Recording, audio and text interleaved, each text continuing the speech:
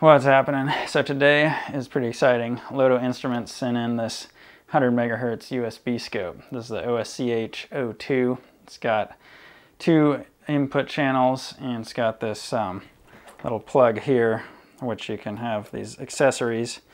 They sent this one in too. It's an isolated differential input. The only thing with this one is it only goes up to 300 kilohertz. So not going to work for switching power supplies, but maybe for input line stuff or motors or something like that. So this guy was free. I'll have to go easy on him, but figured we'd hook it up and see what it can do. Came with this USB cable and a couple of scope probes. So these go for about 240 bucks on AliExpress right now, just for this base unit. So I think we'll just hook it up to the function generator for a quick test and we can see how the software works.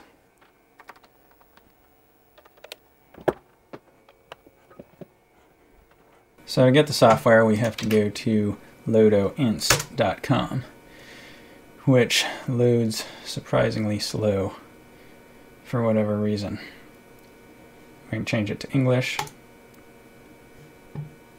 And now downloads software.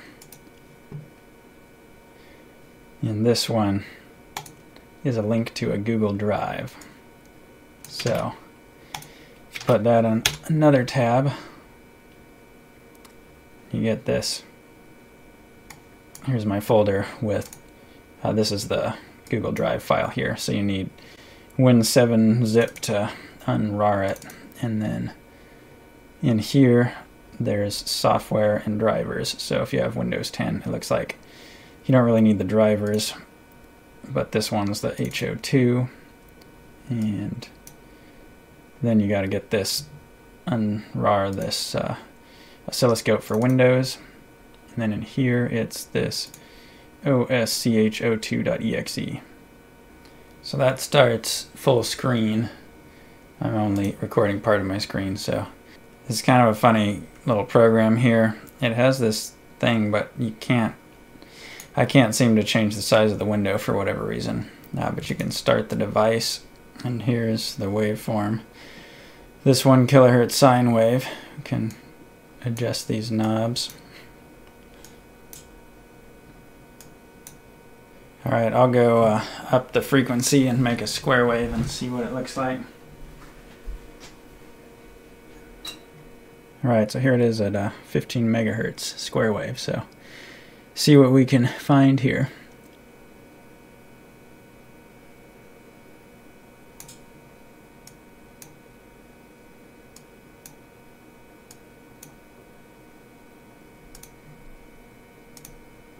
So I checked that on my other scope and it just kind of looked like a sine wave on that one too, so I changed it down to, I think 1 megahertz is about as good as this function generator will do for a square wave. So you can see it's wobbling a tiny bit. So we can check it out on the Rody Schwartz scope here. So this is what it looks like. This is just doing a screenshot, but it is a little bit more steady on this one. Alright, so I've dialed it back to 100 hertz and 2 volts peak to peak to get a super clean signal. And what I want to do is write some Python code to control the scope. So I reached out to LOTO Instruments and they were nice enough to send me some example code for their API in Python. So I've modified it slightly. The first thing was it was written in an old Python 32-bit, so I had to convert it to 64. And I also added in matplotlib so we could view the waveform in a plot. And the other thing was all the comments were in Chinese, so I translated those. And you can see going through here, you also have to get the DLL. It was referencing a 32-bit DLL, so I got the 64-bit one just from their install directory for the program. So if you look through here, they have the first step. They have this pretty well labeled with different steps. So setting the oscilloscope to number 7, That's where you select which model of the oscilloscope you have. 7 is this one that I have, the O2. And then you're turning on the device, getting the first address of the data buffer, and setting the buffer to 128 kilobytes. Let's see what I got here. Setting the channel input range for A and B. Setting the coupling, trigger mode, rising edge, start the acquisition, wait 200 milliseconds, check if it's complete, and this here is where we get the data and put it in some arrays.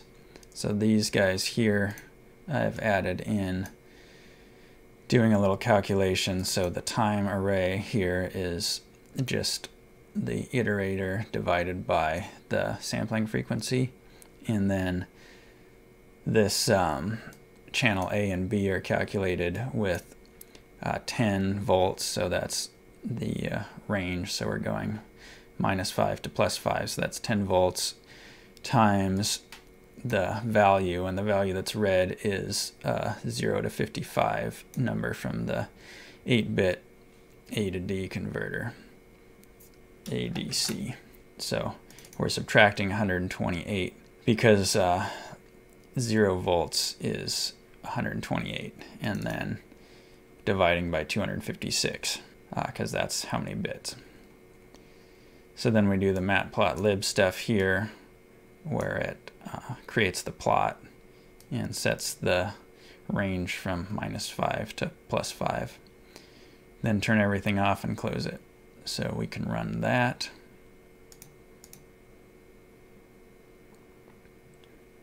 Oops, we have to remember to turn this guy off first. The connection fails, so we can run that.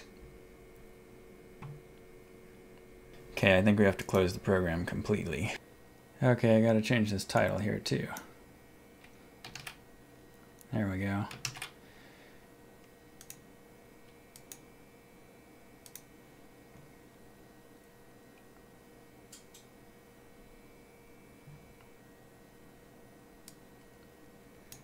So here it is.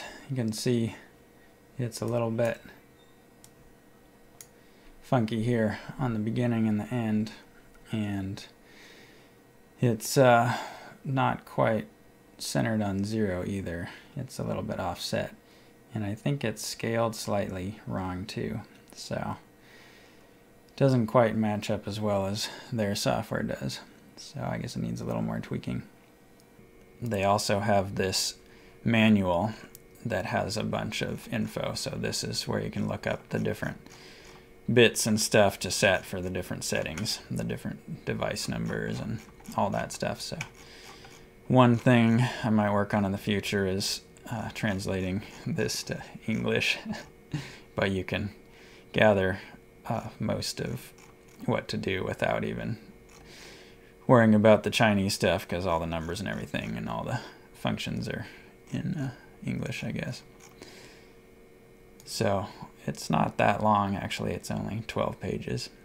So I went ahead and created a GitHub for this project. It's github.com/circuitanalysis/LOTO.